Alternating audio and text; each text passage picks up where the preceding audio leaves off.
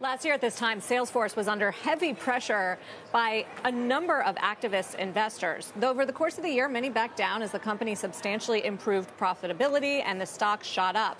I sat down with Salesforce CEO Marc Benioff last week in Davos, where we talked about this. He didn't hold back in sharing his thoughts about that activist environment, AI, and much more. Have a listen. I get a lot of calls from my friends who are dealing with activists. It's an industry, activists.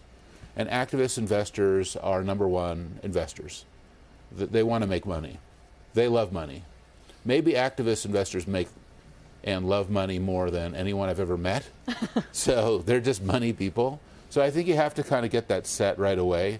They're not going to want to hear about all the things that you and I have talked about for decades. Stakeholder capitalism? No. They want to hear about capitalism, but they don't want to hear about anything else. Yeah. They only want to hear about money. And I think that's the first thing you have to kind of get your head around. And that's fine. You know, you can just say they're investors. And I think having investors is very important, and making investors money is very important. And then number two is that each one is very different. So each one of these personalities is totally different. And you know a lot of them. Yes. Like you're even calling me going, oh, let me tell you about this person. He's so nice. And it seemed like it didn't remember seem that, like, though? Yes, I remember. Yeah. But it didn't seem like it got heated or no, because I actually like them all. Yeah. Actually, I have a lot of really good stories, you know, about, you know, these activists. Like one funny story is activist said to me, you know, your hair could be a little better, and you should call my hair guy. And I'm like, okay. And then another one's like, we're talking did you about. do it? I didn't do it yet. Okay. Do you think I should? I don't know. Does it look I didn't bad? know that was part of their playbook. I don't even know. But anyway, no, thank you. And then number two is like one of them was super interested in meditation. And, you know, I have taught meditation and I enjoy meditation. I actually just did a half an hour meditation before I got here. And it's like, will you teach me meditation? Yeah. And I'm like, I'll teach you meditation. And so I brought them to my apartment, you know, and I was doing a whole meditation, razzmatazz, and all that. And about 45 minutes into the meditation, the activist is very teary and crying, emotional. Seriously? And I'm like, it could be maybe a movie, really. And I think for a lot of them, you know, each one is different, and they all require something a little different, and that was a moment.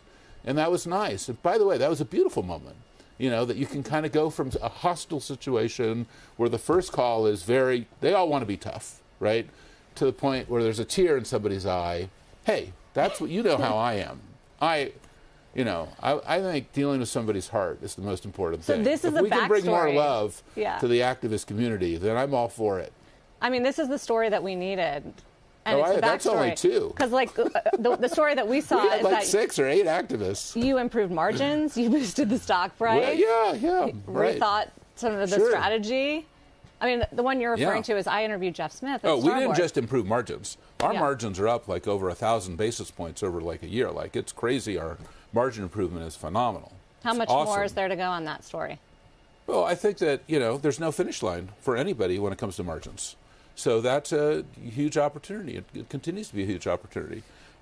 You have to, of course, you know, realize we're in one of the greatest moments of our life with AI.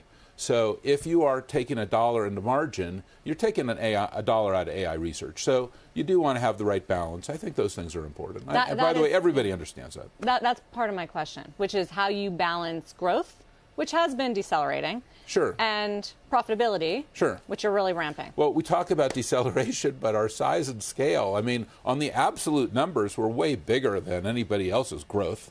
You know, so people say, well, you know, growth is decelerating. Have you seen the numbers? We're saying that we're going to hit almost $35 billion in revenue this year, and we're the 3rd largest software company in the world, 2nd largest in Japan. And who else is at this size and scale in enterprise software? And I like it when smaller companies go, well, you know, we're growing a lot faster. I'm like, yeah, you know, we added your entire company onto our company this quarter. So that's, you know, growth is relative.